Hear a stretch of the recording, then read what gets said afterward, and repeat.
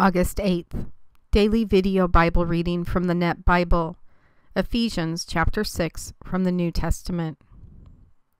Children, obey your parents in the Lord, for this is right. Honor your father and mother, which is the first commandment accompanied by a promise, namely, that it may go well with you and that you will live a long time on the earth. Fathers, do not provoke your children to anger, but raise them up in the discipline and instruction of the Lord.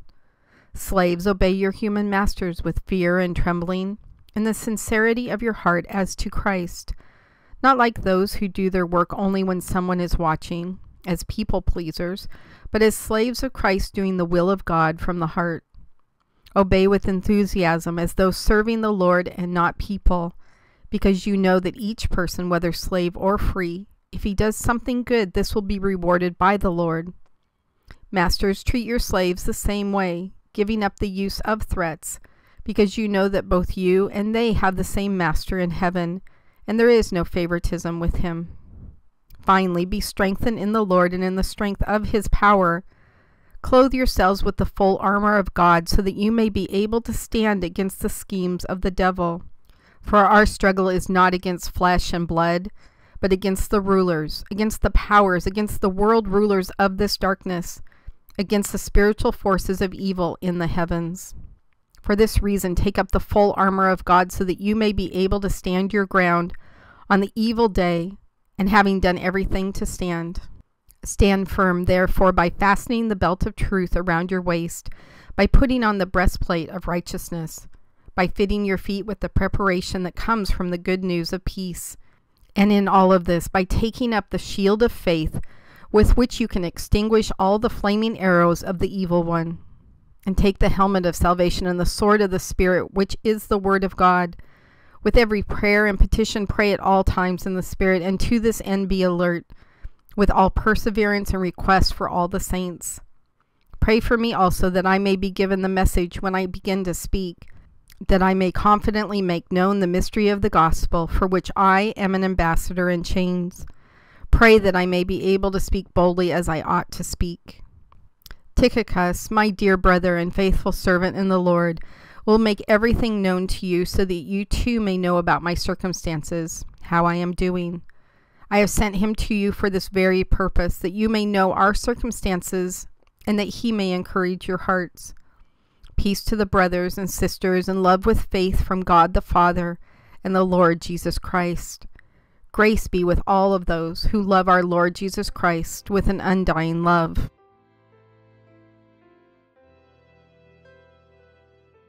God, I wonder if people understand how powerful and meaningful to our daily lives these verses are. Sometimes I think we read your word because it's part of our checklist for the day and we check it off and we're done, but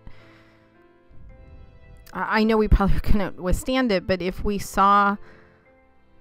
were somehow able to see physically what is going on in this world with the spiritual forces of evil, I wonder how much more to heart we would take these, especially last dozen or so verses. Thankfully, I can't see them most of the time, but you have allowed me to see bits and pieces of that world, and it's incredibly frightening, incredibly scary. And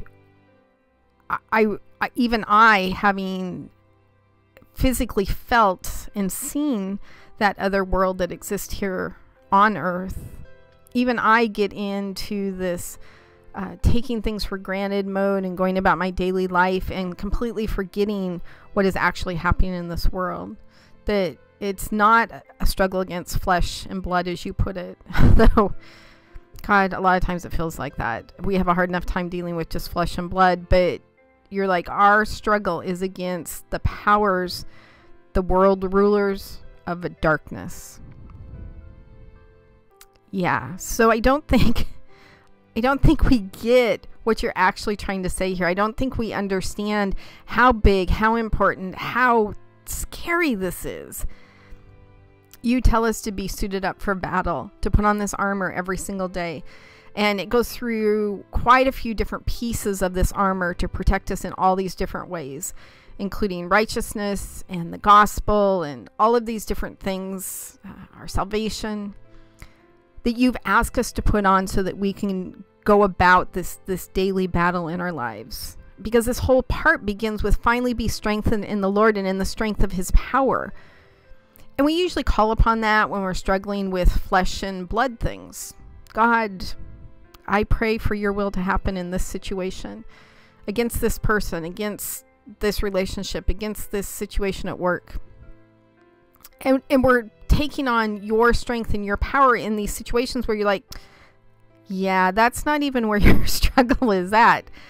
Your struggle is against these dark forces that are trying everything they can do to stop what it is that I need you to do in this world.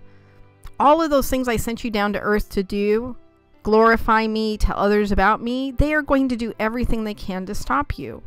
And watch, if you don't have on this armor, look how easy it is for them to get to you.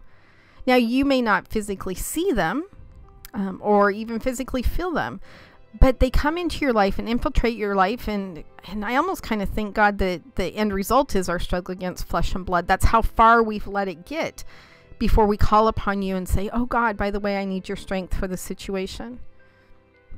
And you say, no, you do this daily. You do this all the time. You pray all the time. You're in my word all the time. And you have this armor on you all the time. This is so important, a piece of us existing here in this world that you've put us in, that I don't think a lot of people connect the dots with what Isaiah says about this. Isaiah 59:14, justice is turned back and righteousness stands far away, for truth has stumbled in the public squares and uprightness cannot enter. Truth is lacking, and he who departs from evil makes himself a prey. The Lord saw it, and it displeased him, and there was no justice. He saw that there was no man, and wondered that there was no one to intercede. Then his own arm brought him salvation, and his righteousness upheld him. He put on righteousness as a breastplate, and a helmet of salvation on his head. He put on garments of vengeance for clothing, and wrapped himself in zeal as a cloak.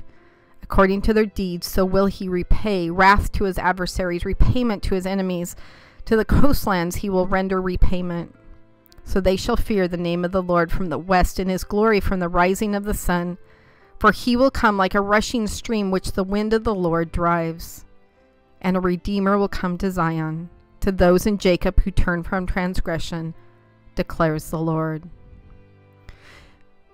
You yourself in Isaiah put on this same exact armor. You put on righteousness as a breastplate, the helmet of salvation on your head.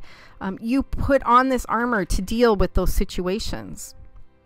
And you're offering us a piece of you in walking in our daily life against these evil forces. A lot of times when we talk about evil forces, people get the wrong idea and they start thinking about odd things, ghosts and witchcraft and UFOs, and you've been really clear in the Bible that those aren't things that are of you, but we do know there's things in this world that are things that we don't understand. They're either from you or they're not from you. It's kind of as easy as that. And those are things that we don't need to know, but we do need to know your word, and your word is really clear. There are things you can't see, powers of evil going up against you constantly, and you have been warned to put on the armor that I have given you. So even though we think of this as a little bit out there in our common world, your word is true. And you have said these things are happening all around you. I will give you my strength. I will give you my power. I will give you this armor. Be in the Spirit, praying constantly. Be in my word. Have conversations with me, put on my strength, but do it at all times, not just when it gets down to the end result of all these struggles against flesh and blood.